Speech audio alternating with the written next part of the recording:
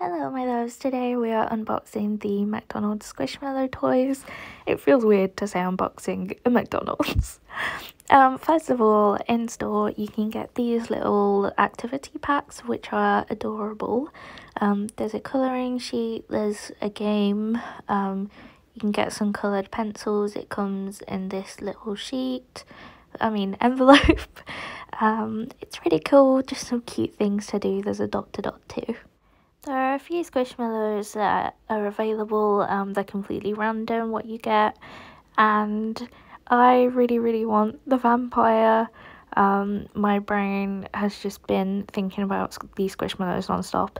I did go the day before this and I got a Wonder Woman pig, which really annoyed me. They come in a cute little box that my rats absolutely loved and now sleep in.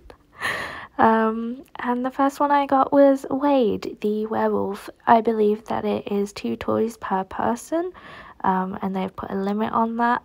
And this was the cute little box that he came in, so it's not a surprise like once you've opened the big McDonald's box, because then you have the name and their own special box. And he's so cute, really good quality. I love him, he's adorable and very squishy. Of course, it wouldn't be a Squishmallow otherwise. And I really love him, but I do want the vampire. And then we move on to the next box, and I'm going to be completely honest with you, you're going to be just as disappointed as me when I realise that I got Wade again.